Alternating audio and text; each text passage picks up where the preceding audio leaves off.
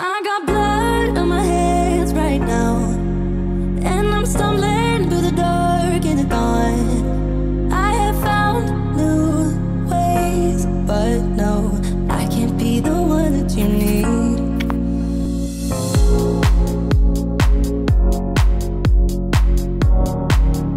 Hey guys, it's Yaya and welcome back to my channel. I'm super excited to share this superfood with you guys, Blue Spirulina. I have been obsessed with this ingredient and basically using it in everything. So today I'm going to make a hair mask and I really wanted to share it with you guys, okay? We're going to jump right in because this is going to be a pretty lengthy video. There's a lot of components. So yeah, let's get right into the water phase, okay? I'm using distilled water as always, but I'm going to set that aside for a moment because what I want to do is I want to go ahead and add our thickening agent, our gelling agent, which is going to be Garcat, which is the basically cosmetic version of Gargum that we used in our last video about gelling agents, okay? So this is not the food grade, this is the cosmetic grade. I'm going to suspend it in glycerin just to make like a slurry, and it's just going to make it easier for me to dispense it into the water and get it to gel up instead of clumping up and causing lumps like last time. A lot of you suggested this to me. I have done this before. Like I said, I didn't want to add variables to the last test I was doing with the gelling agents, okay? So we're going to go ahead and make this slurry, and then we're going to add it into the distilled water phase. Now, I did notice that the Garcat is not a lot like the other gelling agents that we reviewed previously. It took a lot longer for me to see results with the consistency that I was looking for. When you're mixing it together, at least give it 15 minutes. If it doesn't start to congel, then you probably want to look at the pH and then adjust the pH accordingly. I added just a little bit of citric acid, just a tiny bit, and it definitely helped to get the consistency to what I was looking for this gel. You also notice with the Garcat that this is a clear gel. With the food grade, it was very cloudy. So just to let you know that if you want to make a cosmetic, use the cosmetic version, that you can get a clear gel with that. So that's pretty awesome, okay? So moving forward, we're going to go ahead and add the rest of our water-loving ingredients to our water phase. I'm adding marshmallow root, slippery elm, fenugreek, and also Manuka honey. You guys, I'm super excited. You guys have seen me use marshmallow root before. I absolutely love it. One thing I really love about the powder version is that you get the mucilage that you're looking for a lot faster. When you're dealing with the bark and you're boiling it, as you guys have seen in previous videos, it just goes on forever and it takes a lot to get that mucilage that you're looking for. Now with the slippery elm, especially the powder version, you can actually mix it at room temperature and get the mucilage out without even having to boil it. So that's pretty cool if you wanted to make like a simple detangler or something like that, okay? Another ingredient I have been obsessed with is Manuka honey, you guys. I eat it.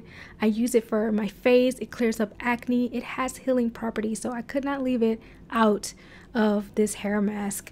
Also, I wanted to let you guys know that the powders that I use, you definitely could suspend those in glycerin as well to make it a lot easier to mix in, but we're going to heat this up anyway, so it's going to eventually dissolve. And for those pieces that don't dissolve as well, you can definitely just take those out, okay? I specifically chose these ingredients to complement the spirulina and the benefits that spirulina gives your hair. I wanted to just complement those and bring them out even more, okay? Okay, our last ingredient of the water phase is a mild surfactant. I know. It is a synthetic surfactant, and it definitely is mild.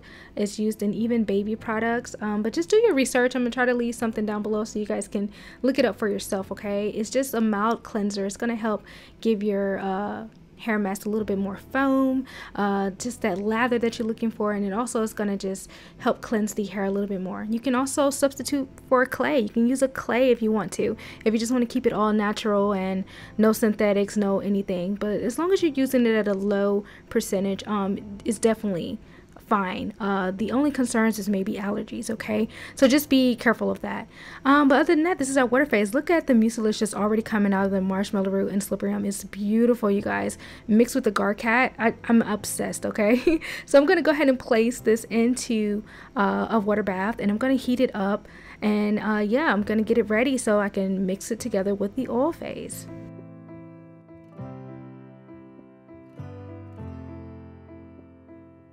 Jumping right into the oil phase, I'm using rose hip oil, which is really good with rejuvenating damaged scalp tissue, which is really good for the scalp. I'm also using kukui nut oil, I hope I'm pronouncing that right, which is also great for itchy scalp and rejuvenating the scalp. Okay, so I really picked these ingredients to help with the scalp. BTMS 50 is, of course, is our emulsifying wax, our conditioning emulsifying wax, and then cetyl alcohol is going to be our thickener and also emollient, so it's just going to give it a great feel. Okay, and also a little slip. Mango butter is also really great, has a lot of vitamin C, antioxidant properties. It's just overall amazing for the hair. So all of these are very reparative ingredients that's going to help damaged hair and just really resculpt and rejuvenate your hair and your scalp, which is perfect for a hair mask. Alright, so after you have melted down your oil phase, we can go ahead and do my favorite part, which is mixing the water and the oil together. Now here I just wanted you guys to see this is really piping hot right now, but there's still a lot of gelling right here, so it's so beautiful. I'm excited to see the end result. So yeah, we're going to go ahead and add the oil to the water phase.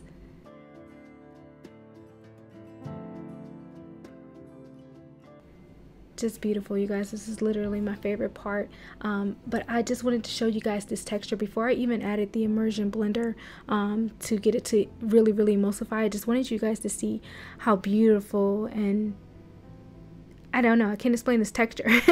It's very like this very jelly like texture to this hair mask that I'm really loving. And I also wanted to show you guys the little clumps that were from the marshmallow roots that were still left. So I think it is a good idea to dissolve or suspend those powders in glycerin before adding them. Okay, it just looks like cake batter. It's so pretty, but of course it's going to change a little bit because we're going to actually use our immersion blender just to make sure that the water in the oil phase has completely bonded and are mixed very well. Of course, we're using hand tools at home and we're doing our DIYs at home. We don't have the industrial equipment that's going to really get our products to be like super stable, you know what I'm saying. So we want to do the best that we can to make sure that they are blended as well as possible. Water and oil do not like each other so they naturally work against each other, so that's why you're using your emulsifiers and your thickeners and your other emollients and things to kind of stabilize the emulsion and get it to last longer. The better the ingredients, the better you actually mix it together, and during the formulating process, the longer and more stable your product will be. If you don't do it well, then you have a chance of your water and oil eventually separating.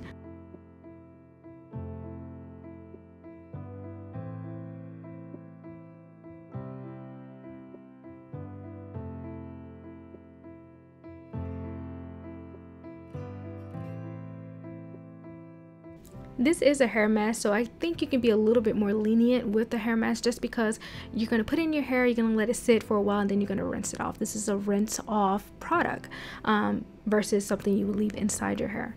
And because of that, you know, you want to make sure it just has so much slip, and therefore you can kind of sacrifice that lotiony like texture and get something a little bit more like this jelly, like really slippery texture that's just so beautiful. It's going to glide onto your hair and provide you all this goodness that's just going to soak in and melt in and just give you all the benefits that you want. Okay, so I just really love that you can be so versatile when it comes to hair masks.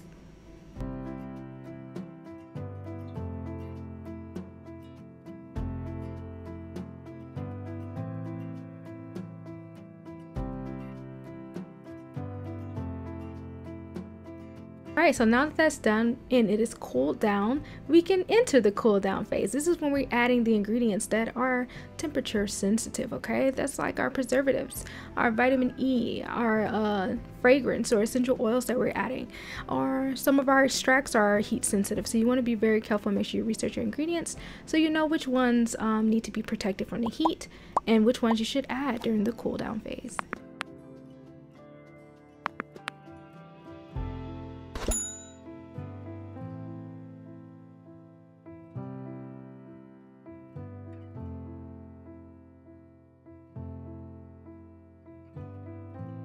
Alright, to make sure that our preservative does not destabilize our entire product, we're just going to take a little bit out, mix it into a separate container, and then put it back in. Okay, I do this because I have several times added a preservative to a whole batch, and the whole batch destabilized, which means the oil literally separated from the oil, and then it became like cottage cheese. It's horrible, you guys, okay? So it's just smart to test it before adding it to the entire thing. Preservatives are very sensitive, you guys. They're sensitive to temperature. If the temperature is too high, they're also sensitive to pH levels, you know. So you want to constantly be testing your pH and also constantly testing your temperature throughout your formulation. These are awesome formulation practices to make sure that your product stays stable. All right, so this is done, you guys. This is so beautiful. You can use this as a hair mask all by itself, but I just really feel like this Blue Spirulina is what's going to amplify this hair mask, okay? Blue Spirulina has detoxifying properties, so basically it's cleansing the scalp.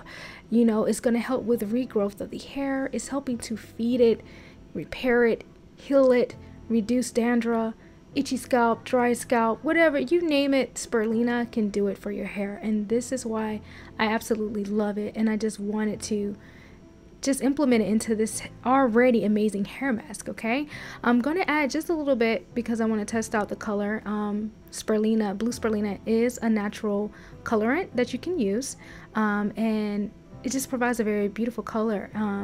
I used just a little bit to get like this very light blue, very light baby blue color, you guys, but I just wanted to test a little bit at a time, so that's why I put some of the formulation into a separate container, and then I'm just going to mix it together and just show you guys how beautiful this is. Another reason why I could not pass up the opportunity to use Blue Spirulina is because it helps with the thinning of the hair. Okay, you're dealing with postpartum shedding, hair loss, anything of that sort. I know I dealt with thinning after I had my son. I also dealt with thinning just because of health reasons. Okay, so my hair is flourishing right now, and I just couldn't pass up the chance to use Blue Spirulina in my new healthy hair journey. Okay. So we are detoxifying the scalp, we are encouraging hair growth, we're reducing hair loss and thinning hair, we're adding volume. You know, these are the beautiful wonders of spirulina. And then we have all these other ingredients that are just literally enhancing this hair mask, which is going to make it basically a miracle. It's beautiful, you guys. Look how beautiful it is. Would you guys try this? Would you guys try to make this and use it in your hair? This is just beautiful.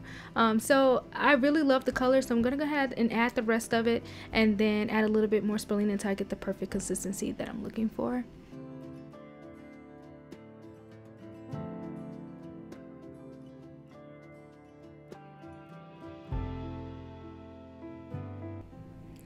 One thing to watch out for while you're mixing it is that it can take a while for it to just really blend in really well, okay? So you might think it's blended in and then you might see a couple of streaks, but don't worry. Just keep mixing, and it will all blend in so beautifully. There are little specks that are in the hair mask from the fenugreek and the slippery and marshmallow powder. But I absolutely love those characteristics of this hair mask. It just makes it even more just authentic and raw, and I just absolutely love it.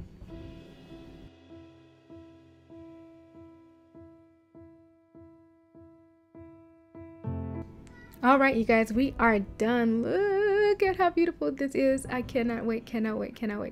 This is so beautiful. I can't wait for you guys to see it, to try it, and leave me some feedback. Would you try this? And if you did try it, how did it work out for you? Okay, definitely give me just let me know. I love to hear from you guys. Leave it down in the comment section down below. As always, all the measurements, ingredients, and everything is down in the description box. If you want to know more, have questions about things I've used, it's down in the description box below. Okay, so yeah, that is it for this hair mask. Now I did go back and add more spirulina to the other the remaining the hair mask that I had left over, just because I wanted to see how deep the blue could get, and also if I add more and more spirulina, will it give it a different texture or will it stay the same? So that is what I did.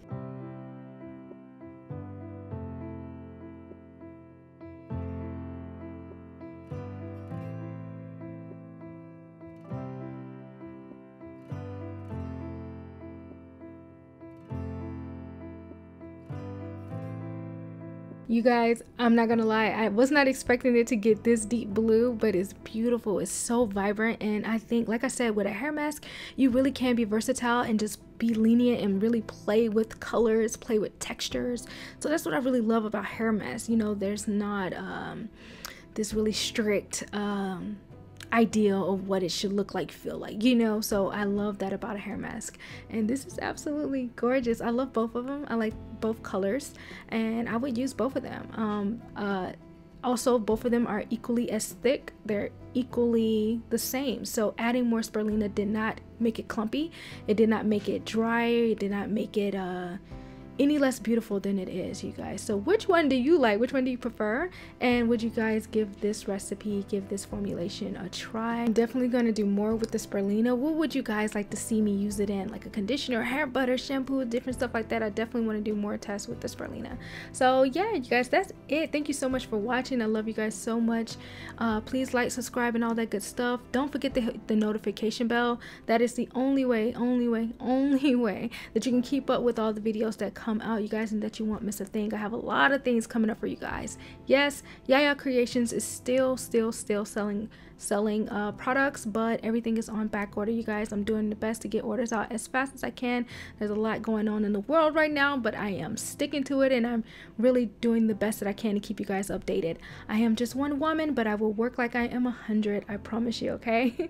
I love you guys so much. Thank you again 100 times over for just supporting me and everything that I do. It really encourages me to keep going and keep moving forward, okay? Oh, one last thing. I wanted to show you guys about the spirulina and the color, okay? Because you know, it's this deep blue, and you're like, okay, is this gonna be on my clothes? Is it gonna leak? Is it gonna stain? Okay, yeah. So I did want to do that quick little test. I found that this product is definitely for the hair. You don't want to use it for your skin, but it's still absorbed in the skin. You know, I rubbed it in and it disappeared, okay? There was no color left behind, there was no residue left behind, and my skin was super soft and supple, okay? So it was beautiful. I didn't see any color transfer, but I would test that out first, you guys, okay? It is a hair mask, so just wear protective gear just if you would if you were washing your hair, okay? All right, see you in the next video. Bye. I stare into your eyes and you into mine, lying perfectly still, like we have frozen time. I don't want this to be over.